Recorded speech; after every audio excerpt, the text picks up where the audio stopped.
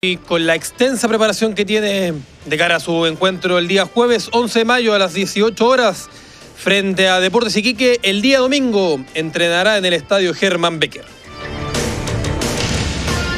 El entrenador de Imperial Unido conversa con Ufro Deportes sobre el duelo que disputa el día de mañana sábado en el estadio El Alto de Padre Las Casas ante Deportivo Mesa, válido por la quinta fecha del torneo del ascenso. El partido se jugará el día sábado a las 14:30. Wey Chafes, fútbol americano, se prepara para lo que será su debut en el torneo Flag Football y el cuadrangular que desarrollará en Hualpén en su modalidad tackle. También el balonmano disputó un campeonato en la comuna de Mulchen, en la región del Biobío. Conversamos con su presidenta y todo el informe con Gonzalo Yarzo. Copa Libertadores, Copa Sudamericana, ayer jugó Audax Italiano, NBA y mucho más en una nueva edición de Ufro Deportes que ya comienza.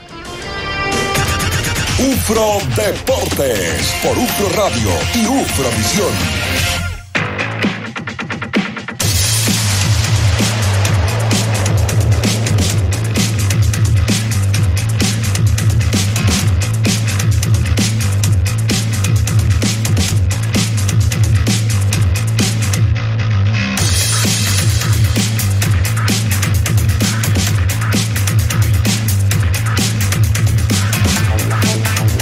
¿Cómo están? Buenas tardes, somos Ufro Deportes, viernes 5 de mayo, ya estamos en vivo y en directo, 14:05 para esta jornada junto con todo nuestro equipo, con Alvarito Morales, con don Israel, con Francisco Hermosilla y con don Gustavo Garrido acá en vivo y en directo. Guga, ¿cómo estás? Buenas tardes. Hola Fabián, ¿todo bien? Francisco, les saludo por ustedes, para la gente que está en sintonía de Ufro Deportes. Atento a las novedades del deporte, por supuesto, de las últimas horas. Sí. Atento al tenis. Atento al tenis. Muy bien, Francisco, ¿cómo estás? Bien, muchachos, ¿cómo les va? Buenas tardes. Yo estoy sufriendo un resfrío, la verdad. Medio tomadito. De hecho, lo pensé en si realmente podía salir en vivo porque estoy en esa etapa como la parte final del resfrío donde la verdad tengo mucha tos. Entonces, en algunos momentos se complica. Siempre hay luz final del túnel. Se complica. Siempre. Hoy día en la noche. Hoy a las 8 creo que empieza la luz al final del túnel, sí. Sí, o puede ser a las 7:30, la verdad. Sí, con el la organización está con los partidos de fútbol chileno. Con el partido de NBA. Con el partido de básquet. Hoy de hecho, ese iba a indicar precisamente porque... Boston-Filadelfia hoy día. Boston-Filadelfia van 1-1. Ayer Golden State con claridad le ganó a Lakers. Pero ojo, se repitió lo mismo. El primer partido se lo ganó Lakers a Golden State en San Francisco y el segundo partido bajaron el acelerador. Lo mismo pasó en el este, con el primer triunfo que lo gana el equipo de Filadelfia en Boston, y en el segundo se llevaron una boleta. O sea, la pega ya la hicieron, que es robar la localía. Pero ahora, cada uno se la robó. No, ahora Filadelfia tiene que jugar 2 de local. Ah, verdad que no hay uno y uno. Y lo mismo Lakers. Lo mismo Lakers. Entonces, si mantienen la localía, ganan la serie. Ahora, tienen que mantenerla, si ese es el tema. Ojo que además en el oeste, Golden State fue un muy mal visitante durante todo el año. El registro de ellos fue pésimo durante el año como visita. Entonces, por eso es que la gente de Los Ángeles está tan contenta. Por el otro lado, está bastante más abierto el tema, ¿no? Con Phoenix y Denver, que Denver está 2-0 arriba, y Phoenix sin Chris Paul. Tuvo un tirón en la ingle y no va a jugar probablemente en los próximos partidos. La cuarta llave que me falta es quizás si la más equiparada, Nueva York con Miami, y que juegan mañana. Si usted mañana se queda en casa y quiere ver básquet, mañana no hay fútbol chileno. Fútbol profesional. Fútbol profesional, claro. Tienes porque razón, hay fútbol amateur. Pero tienes razón. Mañana a las 3:30, Miami-Nueva York. Va en vivo por ESPN. Así que mañana sábado a las 3:30, imperdible. 3:30. Para 15:30 horas de Chile. Bien temprano. Sí, para la gente que nos escucha, primero juega, son 2 partidos, local un equipo, 2 después el otro, ¿qué pasa con los otros 3? 2-1-1-1. Ya, ahí está. Ahí está.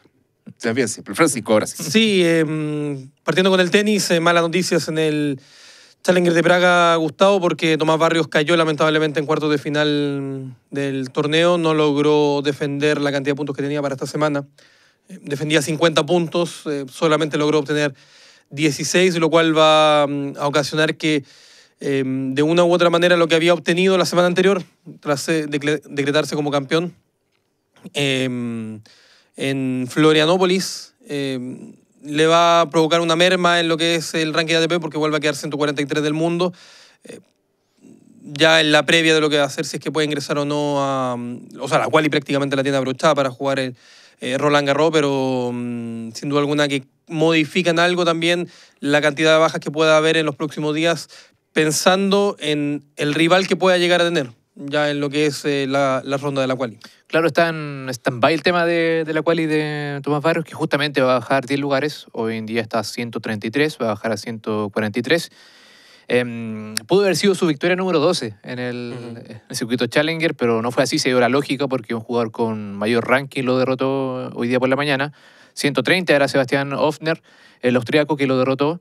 Y bueno, habrá que esperar a ver si disputa o no y acompaña a Nicolás Jarry y a Cristian Garín en Master 1000 de Roma. 6-2-7-5 fue el... Sí, 6-2-7-5, pero recordar que Jarry y Garín están en el cuadro principal.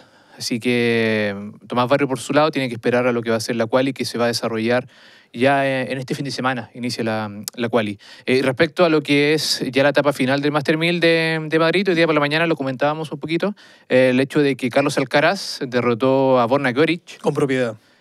Con claridad, sí. Viene ganando los últimos partidos también con a lo más 2 sets. Sí, 6-4 y 6-3 lo ganó hoy día Alcaraz. Alcanza su cuarta final en Master 1000. Y hoy día está de cumpleaños también. 20 años, y ahí es cuando uno se hace la pregunta, ¿qué estaba haciendo a los 20 años? ¿Qué estaba haciendo Aguirre a los 20 años? 20 años y no... A los 20 años, el 1900... Estudiando. Y no hay consuelo, no hay consuelo. ¿Perdón? Estudiando, obviamente. Bueno, siempre uno intenta estudiar. 1995, sí, estaba en la universidad. Mucha música, mucho cine. Bohemia. Estudiando periodismo, claro, obvio, ¿no? Sí, era una época muy bonita, la verdad. Una época muy hermosa de la vida. Yo disfruté mucho la universidad, mucho, así que no me arrepiento de nada, la verdad. Lo pasé muy bien. Su risa... No, lo pasé muy bien, en serio. Lo delata. Lo pasé muy bien. Vamos a la pregunta para Francisco. No. Y honestamente, yo en esos años no estaba reporteando en deporte. Entonces, me perdí de los mejores momentos de Deportes Temuco en los años 90. Iba a algunos partidos, pero solamente... pero iba al estadio también. Pero iba como hincha. Claro. Pero iba como hincha, pero no fui a todos los partidos. Y yo después ya realmente me incorporé de manera más concreta y permanente con el club desde 1998, que es cuando comienzo a trabajar en esa época en Radio Agricultura. Se incorpora y... de los peores años. El 99, de ahí viene el 99, y el 99 fue un desastre. Recesión, de hecho. Sí, claro. Y de ahí ya de manera permanente desde el 2001. Así que, no, lo recuerdo con mucho afecto, la verdad, esos años, el 95, cuando yo tenía 20 años. Sí. No tenía la plata que tenía Carlos Alcaraz, en todo caso. No, nadie. Bueno, nadie. No, ninguno. No, yo el 2013.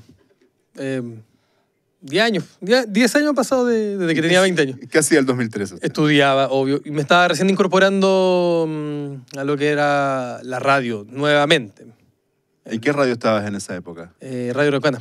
Mira, muy bien. Estaba empezando ahí a mitad de año el periplo que me llega hasta el día de hoy estar acá. Muy bien. Que bien, también buenos años, nada que decir. Y Temuco recién retornando al ascenso, una campaña bien pobre en ese tiempo. El equipo se salva prácticamente en las últimas fechas, también ayudado en esa temporada 2013-2014 por el descenso administrativo de Lota Schwager. Ahí es cuando al comienzo estaba Fernando Astengo. Perdón, de Naval. Estaba Fernando Astengo al comienzo, ¿no? Sí. Y después Miguel Latín, Fernando Vergara, y ahí terminó Fernando Vergara. Cierra Vergara, pero Vergara continúa para el próximo año, ¿o ya ahí llega Pablo Abraham? Ahí llega Pablo Abraham. Perdón. Y los puestos de avanzada. Los puestos de avanzada y esa temporada en Villarrica. Primero Angol, primero Victoria, después Angol un par de partidos y luego remata ya buena parte en Villarrica. El grueso en Villarrica, ¿no? Historias de hace harto tiempo. Bueno, ¿qué es lo que tenemos para este fin de semana?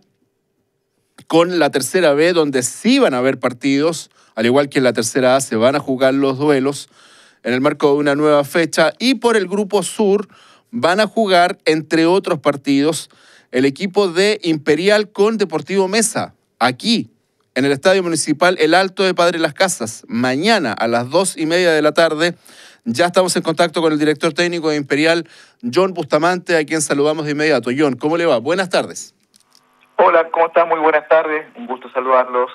Igualmente, John, me imagino que hasta el minuto, ¿no? Con esta campaña de la tercera vez que uno dice, bueno, están recién comenzando, pero que sin embargo ya comienzan a verse ciertas cosas como el poderío de ustedes, que están dentro de los equipos que les ha ido muy bien en esta campaña. ¿Cómo ha sido el proceso y también cómo fue esa derrota, ¿no? Ustedes perdieron con Naval. 1-0 la semana pasada, en Imperial. En Imperial, derrota dolorosa jugando en casa, John. Pero antes les había ido muy bien y siguen en la punta. ¿Cómo ha sido el trabajo, John, de lo que es esta tercera vez? Bueno, comenzamos no de muy buena manera en nuestra casa con República Independiente de Hualqui. También tuvimos un tropiezo al comienzo, pero después nos rearmamos y tuvimos una seguidilla, 3 partidos con victoria, 2 de visita y una de local, que nos fue armando ahí la esperanza y el buen trabajo que estábamos realizando hace un tiempo atrás en cuanto desde la llegada nuestra y la captación de jugadores y armado completamente del plantel. Esta semana sí volvemos a tropezar ahí con un rival directo que es Naval, que es un equipo importante, al igual que Mayo y Constitución. Eran los 3 partidos fuertes que íbamos a tener en estas primeras 5 fechas. Logramos sortear de buena forma 2 y acá lastimosamente caímos la semana pasada por un par de errores que tuvimos. Fue un partido muy de ida y vuelta, muy abierto, los 2 equipos, con sistema espejo en cuanto al orden táctico, muy intenso, y producto de un tiro libre se desniveló el marcador y los 3 puntos que se los llevamos finalmente Naval. Pero no, tranquilo. Nosotros vamos paso a paso, partido a partido, como lo habíamos conversado anteriormente. Nosotros vamos trabajando semana a semana con un plantel joven, con un plantel limitado, corto, pero con muchas ganas y con mucha hambre de lograr cosas importantes. John, buenas tardes. Y precisamente en esa hambre y el trabajo que han ido realizando, se encuentran en la parte alta. De hecho, si el torneo, esta primera parte del torneo terminara hoy, ya estarían clasificados a lo que es la segunda ronda de la tercera B. ¿Cómo ha sido también este proceso de acopla? Han tenido victorias buenas, le ganaron a Malleco 2-0 allá en Angol, sumado a los partidos que han logrado obtener buenas victorias. ¿Cómo ha sido este acople en este primer año? Más que para usted, que usted es una persona muy conocedora de la división, para la institución en sí y sobre todo también para la gente de Imperial. Bueno, como lo dicen ustedes, un equipo joven, un equipo nuevo en esta división. Los dirigentes están haciendo muy buen trabajo en cuanto a todo el tema organizativo, administrativo, y en cuanto a gestión. Nos está dando todas las facilidades para que nosotros podamos desarrollar de la mejor forma, y eso se agradece mucho. Pero al igual que el club, que es nuevo, también hay muchos jugadores que nosotros captamos acá de la zona. Más de la mitad del equipo corresponde a nuestra zona lacustre y también muchos jugadores también de Imperial. Algunos con pasado en fútbol joven, y también trajimos una base importante de 9 o 10 jugadores que conocían muy bien la categoría, y varios jugadores que habían estado en procesos anteriores con nosotros, en Pilmahue, con ascenso y campeonato, y también con Quillón. Así que estamos haciendo una mixtura de jugadores con experiencia y también con jugadores jóvenes que recién se están iniciando en este proceso tan competitivo como en la tercera división, y estamos logrando de a poco un equilibrio. Hay momentos altos, momentos bajos, el sino de esta división, pero créanme que estamos trabajando muy duro para seguir en la parte alta, y ojalá este año dar la sorpresa y estar dentro de los clasificados, pero vamos a dar todo para que así sea. John, y en lo que respecta al día de mañana contra Mesa, precisamente, ¿qué han podido ver de ellos? No sé si también están en conocimiento de lo que significa la cancha El Alto. Es una cancha que no es muy grande también, el pasto no está en las mejores condiciones, el pasto sintético.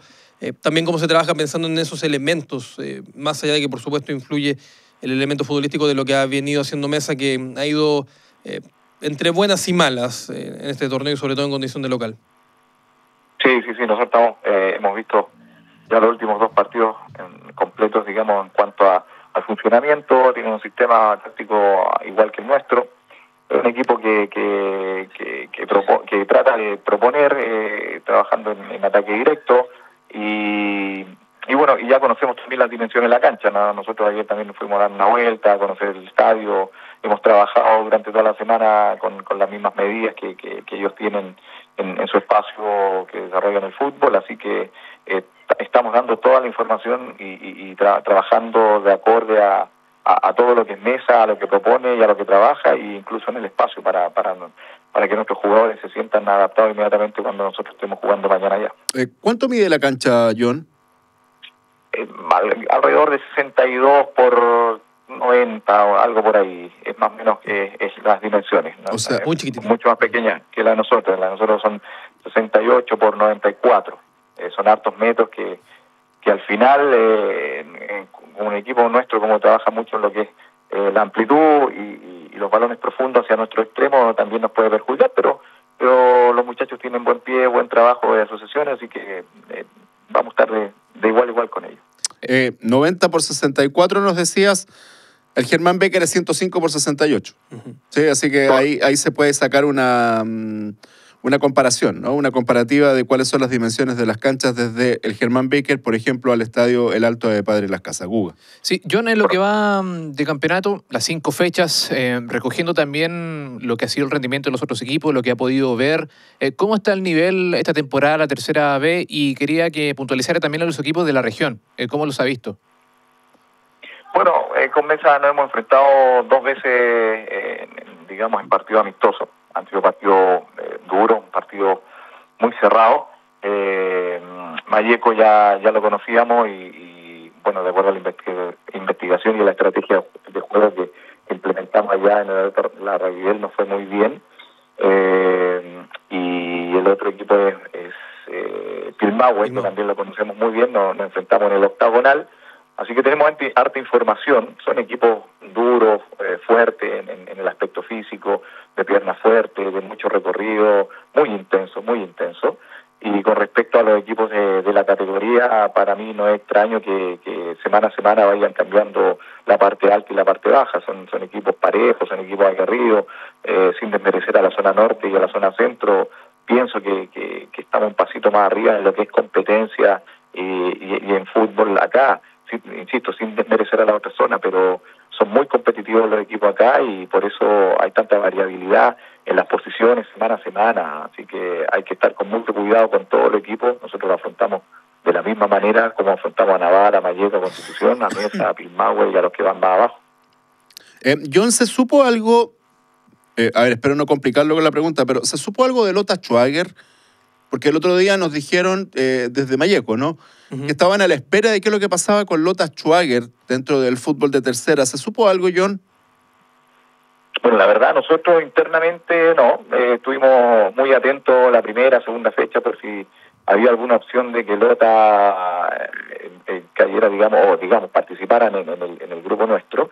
Pero después de la tercera fecha pensamos que ya preocuparnos ya directamente de los otros 10 equipos que componen el grupo. Para mí sería muy poco serio que participara Lota ya en la sexta fecha, que entrara o en la séptima fecha, no debiese ser, independiente la razón que si la tiene el club o ANFA. Esto se tiene que planificar con mucho tiempo. Yo entiendo que pueden haber algunas demandas civiles, algo contractual entre ANFA y el club, un club lindo, un club muy interesante, muy importante a nivel nacional, pero mayor información nosotros no hemos tenido. No abocamos a lo que tenemos, digamos, en cuanto a rivales, y yo creo muy poco probable que Lota pueda participar ya apuntando ya casi a la sexta fecha, así que no sé, bueno, acá puede pasar cualquier cosa, pero bueno, estamos abocados más 100% a lo que tenemos que enfrentar que a lo que podríamos enfrentar. John, ¿tienen un estimado en cuanto a cantidad de puntos para decir, bueno, con esta cantidad de puntos estamos en liguilla, llegando a esta cantidad de puntos, más que relajarse, decir, bueno, tenemos algo de certeza de que podemos estar más con posibilidad de clasificar que de quedar fuera del octagonal final? Bueno, de acuerdo a lo presupuestado que nosotros tenemos como plantel y la investigación que estamos realizando semana a semana, porque todo esto varía, puede haber una opción también que se puedan inscribir más jugadores, porque la mayoría del equipo han tenido muchos percances, tanto con el tema del COVID como por lesiones. A nosotros mismos tenemos un jugador fracturado, que Abner Díaz, y tenemos un jugador que cortó ligamento en los entrenamientos, que René Vidal, y así la suma de jugadores con problemas, y la mayoría de los clubes a lo mejor podríamos integrar algunos jugadores más de acuerdo a que ANFA nos autorice, pero la verdad nosotros estamos, como le digo, 100% dedicados a lo que es el trabajo día a día y semanal. El tema de estar o no clasificado hoy día no los nubla mucho, nos quedan más de 15 fechas todavía, y para mí se van a definir todas las últimas 4 o 5 fechas. Esas son las fechas clave. La idea es capitalizar la mayor cantidad de puntos en la primera rueda y ya después ir y con una cantidad importante de puntos en la segunda parte ya del campeonato para tratar de estar o mantenernos dentro de los 3 primeros y ojalá clasificar a liguilla. John, ¿cómo han ido asimilando los jugadores la idea de juego? ¿Siente usted que ya el equipo alcanzó un rendimiento óptimo? ¿Todavía no lo alcanza? No sé si se basa en la cantidad de partidos que ha jugado ya. ¿Cómo lo ha visto en ese sentido? No, la verdad todavía no estamos tan 100% conformes de acuerdo al funcionamiento y al modelo de juego que nosotros tenemos. Sí, los muchachos se han esforzado, hemos cambiado también, hemos variado algunos sistemas tácticos, pero también producto de lo que te había comentado anteriormente, de lesiones, de algunas suspensiones por amarilla.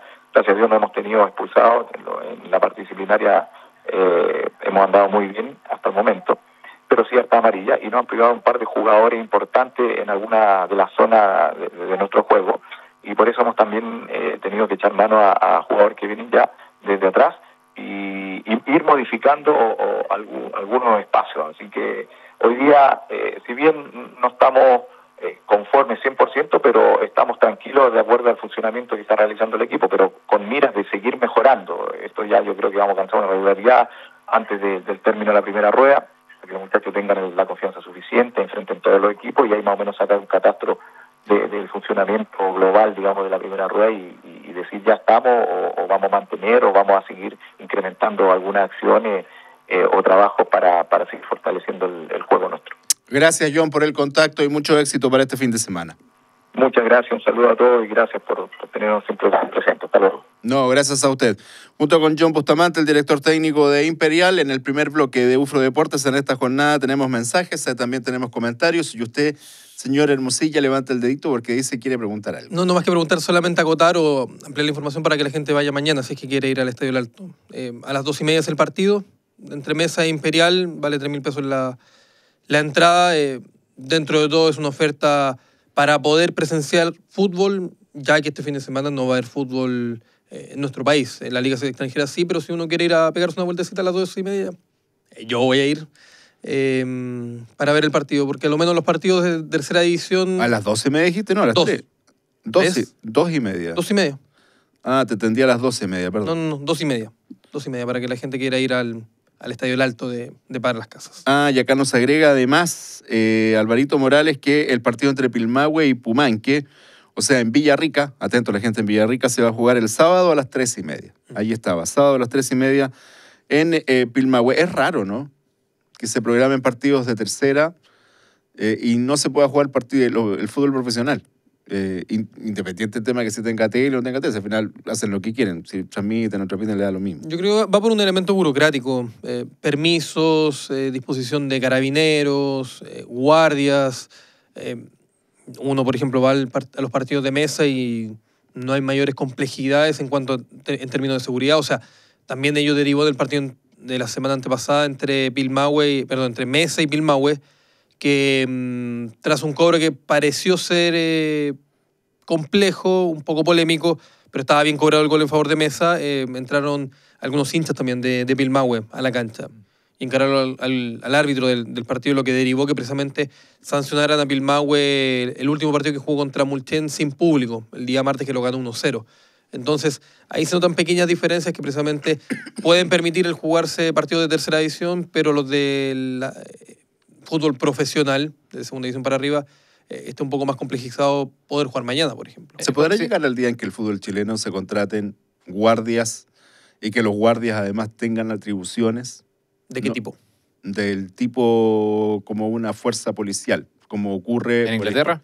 En Inglaterra, que no sé si son las mismas atribuciones que la policía. O preparación, va por ahí. No, la capacidad de enfrentar derechamente si es que hay algún problema. Yo creo que va muy de la mano con las sanciones también, que son más efectivas en Inglaterra claramente que en Chile. O sea, en Inglaterra hay muchos hinchas que han ingresado a canchas, que le han pegado jugadores, que han provocado desmanes dentro del terreno de juego, son sancionados y la sanción se cumple. Acá hay muchos que son sancionados y siguen entrando igual. Entonces me parece que ahí está como la pequeña diferencia que se puede originar entre un tipo de fútbol y otro tipo de fútbol desde el elemento más sancionatorio.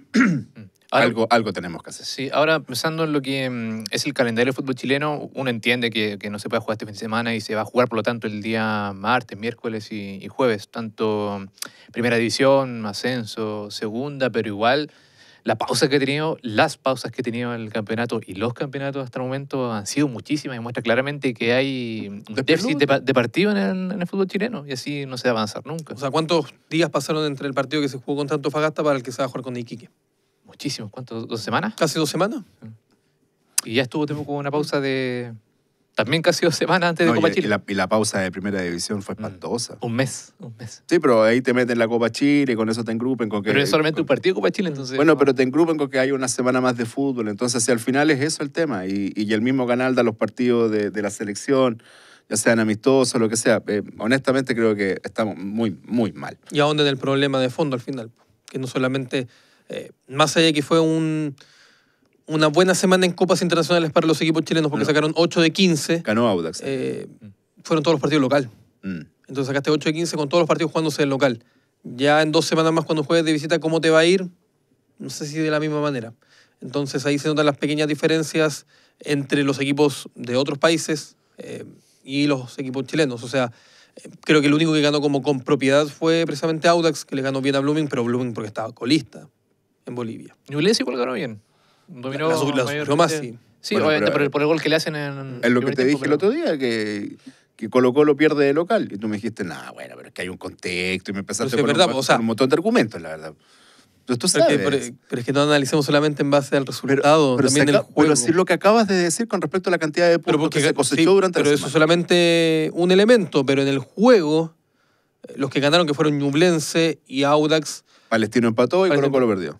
Y Magallanes empató. Uy, ese partido de verdad un partido que pudo haber ganado cualquiera. Yo creo que el empate fue lo más justo pensando en lo mal que se jugó el partido. Ese partido es un ejemplo muy bueno para los defensores. Vean este partido, lo que no hay que hacer. Vamos al corte, ya estamos de regreso. Está en contacto con nosotros nuestro buen amigo Rubén Zúñiga. Hace tiempo que no sabía algo de Rubén, no lo había visto. ¿Tú lo viste en la maratón el día domingo? Sí, lo vi, estaba en la cámara 360. Mira. Lo vi ahí en un stand de la municipalidad, arriba de la tarima de la cámara 360. Genio y figura. Vamos al corte, ya estamos de regreso. Somos Ufro Deportes. Si todos ponemos de nuestra parte, podemos salvar muchos metros cúbicos que actualmente se malgastan a diario. Estas recomendaciones te pueden ayudar a disminuir su consumo. Riega el jardín de noche. No cortes el pasto muy corto. Las raíces del pasto más largo aprovechan mejor el agua.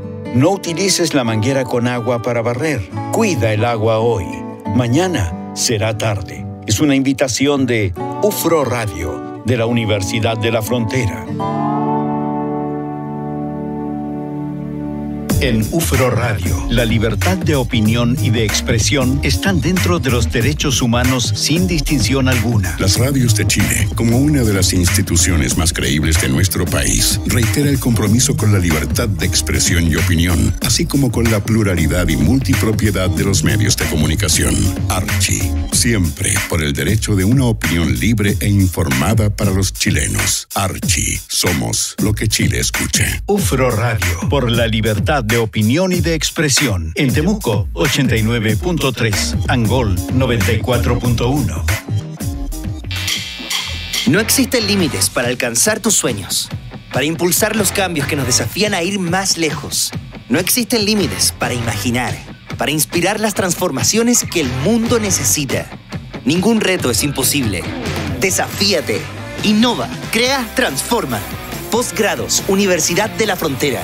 Conoce nuestros programas en postgrado.ufro.cl. Universidad acreditada, 6 años en todas las áreas.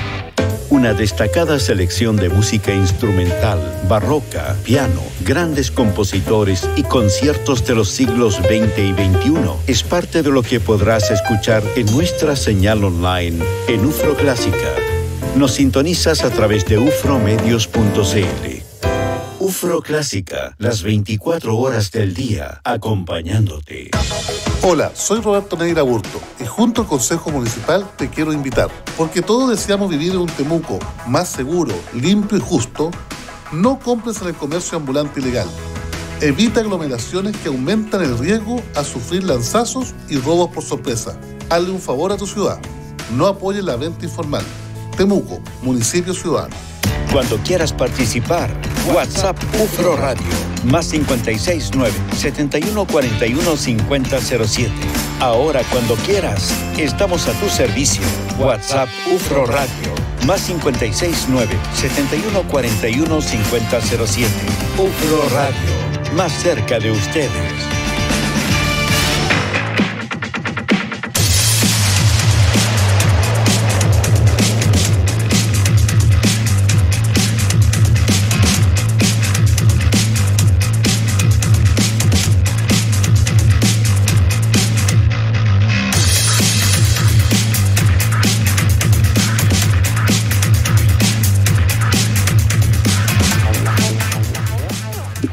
Gracias, acá estamos segundo bloque. Solamente para culminar la información de Tercera B con los equipos que son de la región de la Araucanía. Hoy a las 7, Mulchen unido con Nacimiento. Mañana a las 2:30, Mesa con Imperial unido. Mañana a las 3:30, Pilmahue con Pumanque.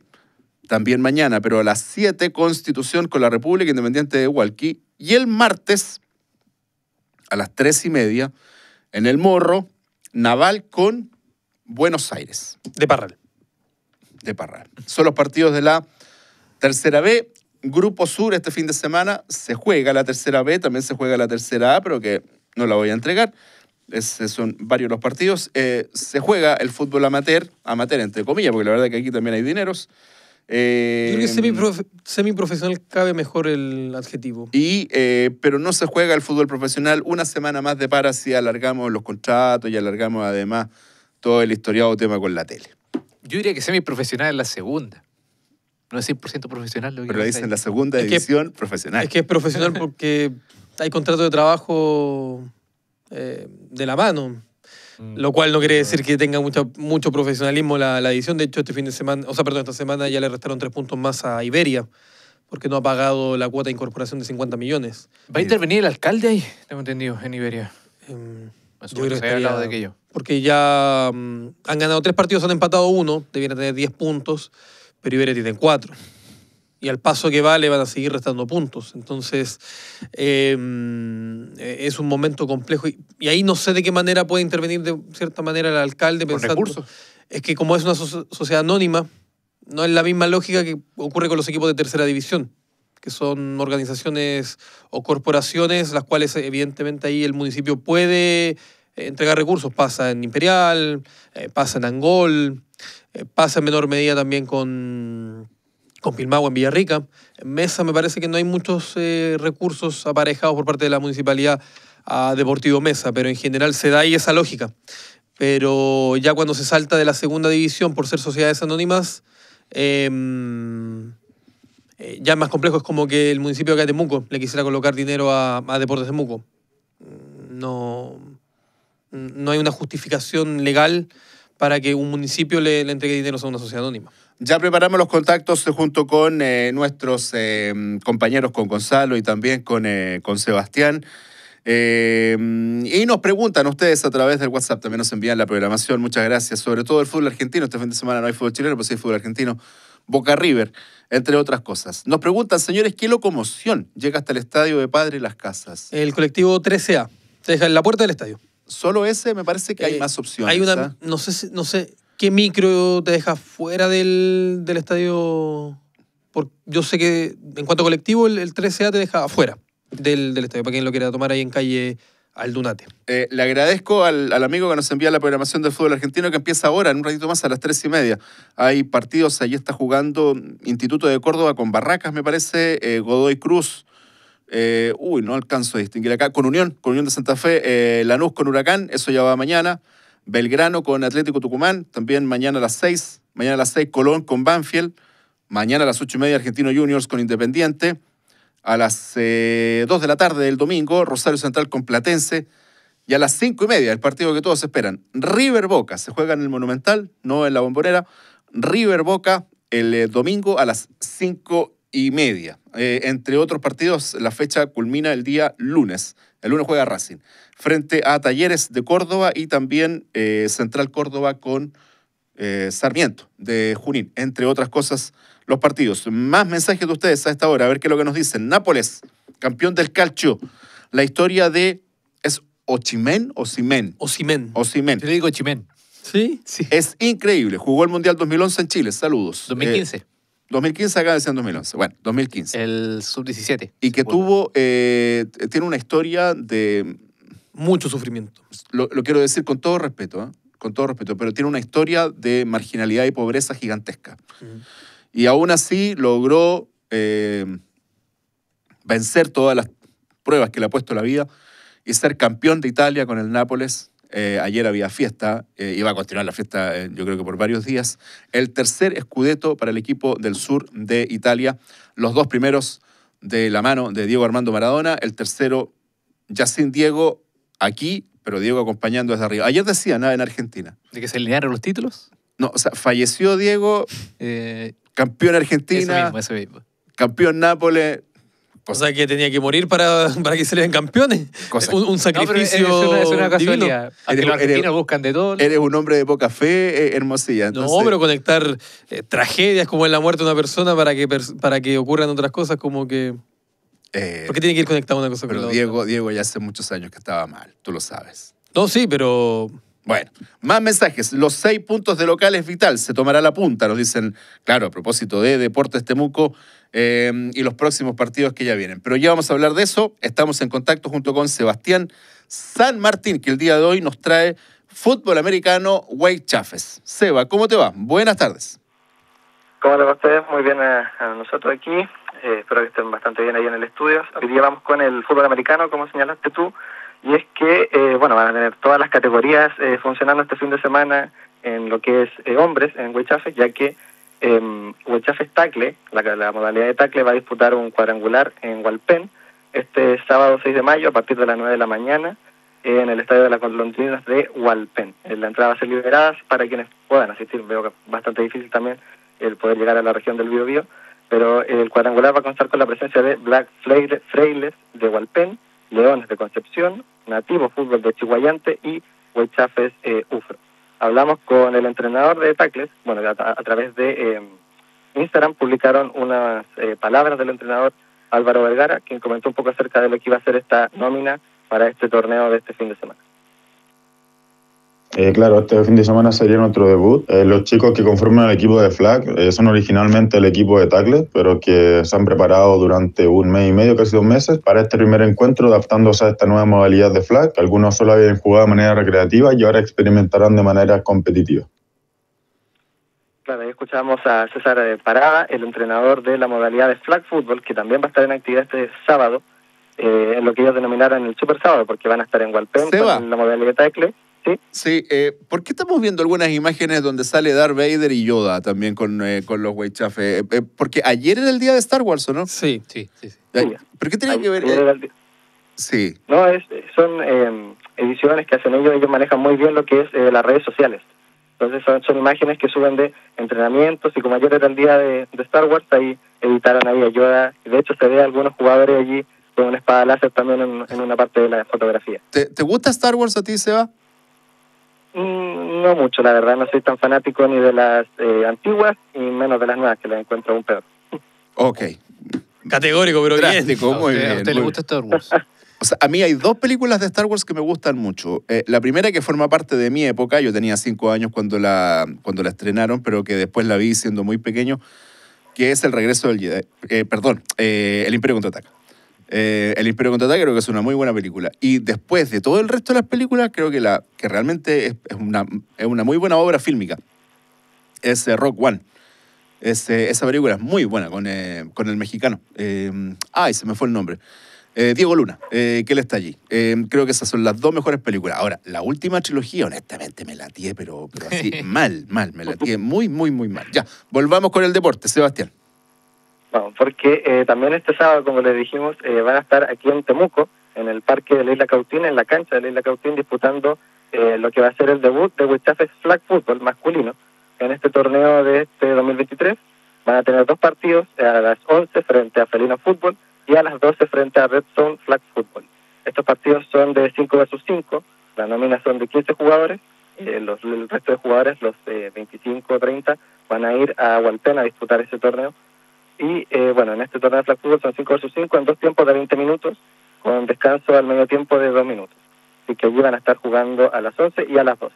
La entrada liberada para quien quiera ir a apoyar y conocer también este deporte, que es una modalidad diferente a lo que uno acostumbra al fútbol americano.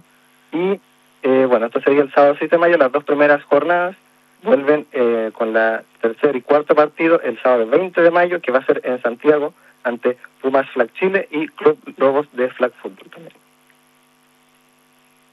Vamos a ir con un grupo de jugadores que ya sigue avanzando, está determinado, lo veo trabajando muy bien y con muchas ganas de debutar varios jugadores. Llevamos cerca de 8 o 10 debutantes, lo cual nos tiene muy contentos. A nivel deportivo vamos a dar lo mejor como siempre y esperamos también obviamente que los mismos jugadores de Huichafes que van a debutar en el torneo nacional de Flag el mismo día acá en Temuco tengan una buena performance. Y ahí escuchamos también al entrenador de la modalidad de tackle, Álvaro Vergara, quien comentaba también acerca de lo que iba a ser este torneo en Hualpén, con Black Floydes de Hualpén, Leones de Concepción y nativos de fútbol de Chihuayante. Compañeros. Sebastián, además del tiempo, ¿cuánto cambia el fútbol americano 5 contra 5 a lo que es el convencional en cuanto a reglas, desplazamientos? Si nos pudieras contar sobre aquello. Bueno, mira, nosotros tenemos las 2 modalidades que se van a jugar este fin de semana, que son el Huichafes tackle, que es lo más tradicional, y el flag football. Bueno, el tackle tiene 11 versus 11 y son 4 cuartos de 15 minutos con un descanso de 10 al medio. Obviamente también las dimensiones de la cancha en cuanto a lo que es el flag football son un poco menores, porque son menos jugadores también y tienen que recorrer mucho más espacio. El tiempo también se disminuye un poco, cerca de 20 minutos. Aquí son 2 tiempos de 20, en el otro son 4 de 15. Y obviamente lo más diferencial además de todo esto es el tema físico. En el Huichafes tackle, en la modalidad de tackle, perdón, todo es mucho más fuerte, mucho más golpes, hay mucha más posibilidad también de lesión, obviamente porque hay mucho más contacto. En cambio en el flag fútbol eso se intenta evitar y por eso está esto de, en vez de taclear, sacar la bandera. Entonces esas son como las principales diferencias en cuanto a reglas de tiempo y cantidad de jugadores, como también en lo que es el tema del contacto, que es mucho menor en el caso del flag fútbol. Sebastián, y dentro de lo que veíamos también en el afiche, se va a extender solamente por el día sábado 6 de mayo los 2 partidos y también son a las 11 y a las 12. La duración estimada de los encuentros. Claro, sí, van a ser este mismo sábado, 11 y 12, los partidos son de 2 tiempos de 20 minutos, por lo que ahí no debería haber mayor problema a la hora de retrasos o reemplazos, bueno, porque encima son el mismo equipo el que va a jugar estos 2 partidos, porque también van a tener que rotar harto, son 5 jugadores los que están en el partido y son 15 nominados, por lo que también está ese espacio para que puedan rotar y descansar los jugadores. Sebastián, ¿y la participación de los equipos femeninos en otros eventos? ¿Tienes información al respecto? Sí, está la modalidad de flag fútbol femenino, son cerca de 8 o 10 que están entrenando en el club. Todavía no se sabe nada del torneo, qué modalidad va a ser y cuándo va a iniciar, pero tienen programado para el otro fin de semana, 13 de mayo, una amistosa ante Truena de Concepción, acá en Temuco. Perfecto. Gracias, Seba. Un abrazo grande, como siempre. Y que la fuerza esté contigo. Abrazo grande, compañeros. Gracias, ahí estaba. La verdad que yo necesito en este momento un poquito de fuerza para poder aguantar el resfrío. Nos llegan mensajes a través del WhatsApp, a ver qué es lo que nos dicen. Sin diario del lunes, había temor por los cambios de formación y de esquemas. Los resultados taparon la situación. Rivera dijo, ahora daré estabilidad. Había que esperar un desastre, nos preguntan. Bueno, más mensajes. Perdón, no puedo. Pero los cambios de esquema les sirvió también. Francisco, tú sigue, por favor. Sí, respecto de los mensajes, a ver, Dar las gracias precisamente sobre lo que es la posibilidad de que se pueda ir al Estadio El Alto el día de mañana. Nos dicen aquí la 3 Chivilcán también para ir al estadio de Para las Casas, o más fácil, en Google usted pone el Estadio El Alto de Para las Casas, la opción cómo llegar, aparecen todas las opciones de locomoción. Así que la Google gente Maps. que quiera ir a ver a Deportivo Mesa, no sé si usted quiere ir el sábado a las 2:30 de la tarde. Qué ofertón, qué ofertón.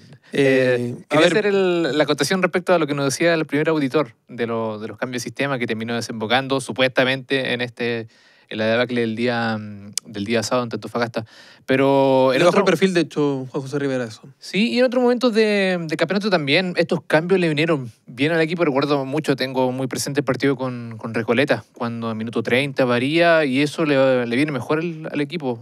Destacaba mucho lo útil que era en su momento y que es, porque eso se sostiene hasta el día de hoy, que, bueno, muchos apuntan a que se debe a esto, pero no.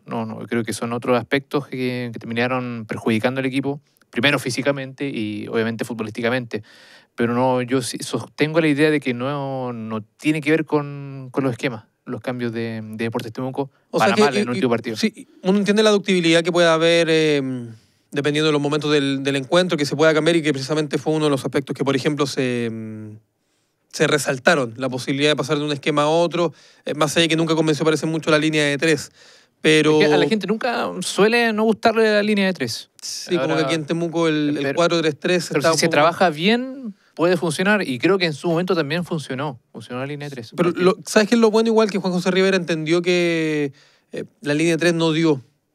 Más allá de que puede haber momentos del partido que él dijo lo mismo. Va a haber momentos del partido en que se pueda utilizar, pero como alineación inicial no va a ir. Tenemos contacto a esta hora de la tarde con Gonzalo Oyarzo y el Club de Balonmano de Temuco. Tenemos las novedades con Gonzalo. Gonzalo, ¿cómo te va? Buenas tardes. Muy bien, Francisco. Muchas gracias a todo el equipo.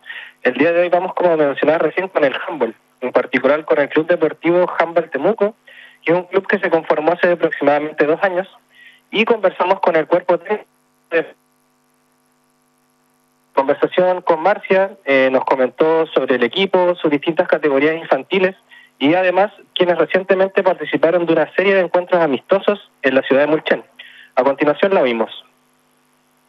En esto de pensar de que necesitábamos un semillero para el club, en donde se formaran jugadores, no solamente fuera llegando gente, sino que el club tuviera su semillero, como te reitero, y formáramos deportistas y jugadores de handball. Se decidió formar las categorías menores desde los 8 años. Ahora hace ya más o menos 1 mes y medio que está conformada la categoría pre-mini, mini, también hay cadetes, juveniles, infantil, sub-16 completa. Así que estamos súper contentos porque ya tuvimos nuestro primer encuentro en Mulchen, que nos invitaron desde allá, que son grandes referentes del handball, y nos fue sumamente bien por llevar tan poco tiempo, así que estamos súper orgullosos del trabajo de nuestros pequeños. Bueno, al respecto, y también en conversación con Jorge Mayado, el otro técnico, la otra parte del cuerpo técnico, le consultamos sobre los próximos desafíos que tienen como club en el corto plazo. Como desafíos que tenemos como equipo, en realidad como club, es seguir formando el semillero, poder potenciar este deporte acá en Temuco, como lo fue hace un tiempo atrás cuando estaban los juegos de la Araucanía, que jugaba a nivel escolar y todo, poder que se masifique el handball acá en Temuco y lograr esto en base a la promoción, a la difusión vía este medio o los medios locales que haya, o vía televisión, o como sea. De hecho, ya tenemos varios apoyos que hemos logrado conversar. Por ejemplo, tenemos comunicación con Marco Neto a nivel nacional también, que nos está apoyando con cierta difusión del club. Bueno, y para finalizar, compañeros, este club tiene entrenamiento los días viernes de 20 a 22 horas en el gimnasio Millaray para las categorías de infantil, juvenil, pre-mini y mini. Y los días sábados en el gimnasio del Liceo Pablo Neruda en las 3 categorías, desde las 12 horas hasta las 14 horas. Gonzalo, también saber, dan a conocer también el elemento de difusión, los entrenamientos, todo, pero también lo que es el financiamiento. ¿Cómo han ido evolucionando también el club de handball en estos 2 años para poder solventar la indumentaria, los viajes, los partidos y también, bueno, los torneos que puedan disputar. Bueno, me han comentado que han tenido algunos sponsors que se le han acercado, además del apoyo municipal, por lo menos en lo que es el préstamo de dependencias para la realización del deporte. Gonzalo, hablabas mucho de la formación y que ese es el objetivo del club, pero ¿qué ocurre luego de que ya los jugadores atraviesan todo este proceso? ¿Qué pasa con ellos después? Bueno, lo que pretenden hacer ellos es tomar una especie de semillero en el cual los jóvenes deportistas ojalá pudiesen seguir participando con el paso de los años, porque como es un club bastante joven, con tan solo 2 años, la idea es eso, potenciarlos, incluirlos en el deporte, que conozcan, porque las categorías pequeñas principalmente es el acercamiento al deporte, y después para que sean ojalá deportistas de alto rendimiento a nivel regional e inclusive a nivel nacional. Y las diferentes categorías que tiene el club, que son bastantes, ¿varía en algo el tema del reglamento, de lo que apunta cada una? No, principalmente son por temas etarios, principalmente. Los primeros años, que son las pre-mini, obviamente es con mucho más ayuda y un poco más, me imagino, flexibles con el tema del reglamento, para que ya se vayan adentrando en lo que es el deporte en sí. Perfecto. Gracias, Gonzalo. Una pregunta para Gonzalo. Sí. ¿De qué jugó hoy día? 2 de 9, como siempre. De 9. ¿Juega de 9? Sí, porque lo vimos ahí en un video de la carrera de periodismo. ¿Sí? Ven por ahí, sí. Sí, mira. Jugando de 9, Gonzalo. Pero, ¿y Gonzalo, convertiste goles hoy día?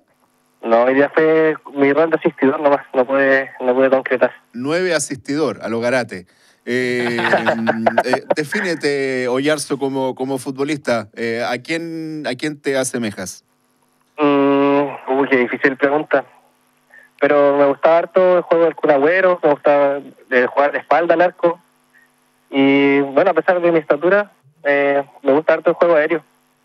Ya, muy bien. Mira, o sea, 9 bajo, pero talentoso, goleador y con buen juego aéreo. ¿Algo así sería? Algo así, o sea, guardando las proporciones obviamente, pero algo así. Muy bien. Habrá que jugar un partido para ver... ¿Usted no le tiene fe para variar? No, es para verlo en cancha, porque una cosa es cómo uno se define y después... Sí, pues, otra cosa es con la pelota en los pies. Exacto. Gracias, Gonzalo. Vale, que esté muy bien. Don Francisco, vamos con Deportes Temuco. Sí, con Deportes Temuco, que entrenó el día de hoy en horas de la mañana, preparando ya de manera extensa, como lo decíamos, son 12 días que pasarán entre lo que fue el partido entre Antofagasta para el encuentro ante Iquique. Tienen libre el día de mañana y entrenan el día domingo en el estadio Germán Becker. La cancha número 1 que ya está pedida y van a entrenar ahí. Después, obviamente, por el calendario, van a tener una cantidad importante de días en donde van a hacer entrenamientos. Juegan con Iquique el día jueves. Probablemente tengan un descanso muy breve el día viernes y quizás el mismo día viernes vuelvan a entrenar, porque van a poder tener solamente 2 días para poder recuperar y entrenar sábado y domingo, porque el día lunes nuevamente juegan contra la U de Conce. Entonces es un calendario bien apretado, que dentro de los elementos negativos, como son las bajas de Joaquín López y de Alejandro Márquez, en el resto de los jugadores cuenta con el resto habilitados para poder estar. Ya superó la lesión a Alana Alegre. Por ende, cuenta prácticamente con todo el plantel para poder jugar de las diferentes maneras en las cuales quiera el técnico, pero que ya entregó la señal de que el 4-3-3 o el 4-4-2 esa era la o el 4-2-3-1 puedan ser los sistemas tácticos que pueda utilizar Deportes Temuco de aquí en más, pero en términos defensivos, línea 3 ya no va a haber. Sí, porque 4-4-2 hace un poco más de sentido pensando en quiénes son los titulares, las características de cada uno, y uno siempre se le viene a la mente, en delantera al menos, Acevedo y Estigarribia, que tienen que estar sí o sí. Y yo creo que más Acevedo, Salinas y Estigarribia por fuera. Es que sí, Estigarribia te da las dos opciones, jugar abierto por la banda o como segundo punta, ¿ya? Y por eso me recordé lo que dijo Fabián el otro día, respecto a 4-3-3, si realmente funciona o no con Estigarribia jugando como extremo, como 7. O sea, ha jugado prácticamente toda la temporada abierto por la banda. Si se le saca más provecho o no, eso es más bien, porque rinde siempre en... Ya que estábamos con la comparación de Gonzalo Yarzo, nuestro practicante, sus aspiraciones frustradas de ser futbolista profesional, pero cuando tú veías un 9, por ejemplo, de esas características como el Kun Agüero, o en Chile, Tunga González, Marcelo Corrales, Leo Monge, ¿no es cierto? Que eran como un segundo punta, o eran un 9, pero no con las típicas características del 9, que por lo general dicen no, que tiene que ser fornido, que tiene que jugar bien de espalda, que tiene que descargar bien, juego aéreo. Eso no lo son. No lo son. Entonces, en esa lógica, en esas definiciones un tanto arcaicas, si quieren, Estigarribia yo no lo veo como 7. No lo veo como un puntero derecho bien abierto. Y en el 4-4-2 como un volante abierto por derecha. 2 puntas ahí va fijo. Fijo. O sea, como segundo punto, entonces. Si tienes un 4-4-2, Acevedo, Estigarribia arriba fijo. Ahí, eso es lo que pensaba. Y allí el sacrificado sería Núñez, en este caso, o Damián. O sea, puede ir, claro, y puede ir por la banda. Yo creo que Damián se acomoda más jugando por fuera. Después del 6-0, créeme que el 4-4-2 sería como bastante... Vamos a contener primero y después vemos cómo nos movemos. Es que eso es también un punto importante a resaltar. O sea, ¿en qué te cambia también el perder 6-0 para afrontar los partidos posteriores? O sea, ¿los vas a afrontar de manera más cauta? Hay una de las palabras, chicos, que yo creo que más repiten los técnicos. Nosotros mantenemos las convicciones, ¿no es cierto? Y yo creo que Rivera las va a mantener. Pero en este permanente cambio que él tuvo, probablemente llegó al punto en el que dijo, no, ¿saben qué? Vamos a volver a una base. Entonces, por eso ya no más con 3, con 4, con 5, no. Va a jugar 4-3-3. Pero dentro de ese 4-3-3, y lo conversamos a comienzo de año, yo he hecho mucho de menos y extraño mucho a Reiner Castro, como un jugador que te pudiera, o sea, me habría encantado tener a Núñez por un lado, a Castro por el otro lado y que Acevedo con Estigarribia pelearan el puesto. O sea, tener más alternativas todavía. Claro, era mucho más caro, pero en el pedir no hay engaño. Ya son las 3 de la tarde. Compañero, nos vamos. En la tarde algo de fútbol hay. Sí, hay harto fútbol en otras ligas. Y en la noche, ya lo saben, NBA, Boston, Filadelfia y después Phoenix con Denver. Don Esteban, ¿cómo le va? Así que muchísimas gracias a todos ustedes por estar con nosotros a esta hora. Nosotros nos vamos el día domingo. Gran equipo de colegas que va a estar trabajando en el proceso eleccionario. Y nosotros nos reencontramos el próximo día lunes. Muchas gracias. Que les vaya bien. Buenas tardes. Ufro Deportes, un completo equipo de profesionales, analiza todo el acontecer deportivo de la región, el país y el mundo, por radio y televisión. Ufro Deportes. Hola, soy Roberto Neira Burto y junto al Consejo Municipal te quiero invitar, porque todos deseamos vivir en un Temuco más seguro, limpio y justo. No compres en el comercio ambulante ilegal. Evita aglomeraciones que aumentan el riesgo a sufrir lanzazos y robos por sorpresa. Hazle un favor a tu ciudad. No apoyes la venta informal. Temuco, municipio ciudadano. Siempre puedes obtener lo que quieres, pero si lo intentas, a veces obtienes lo que necesitas.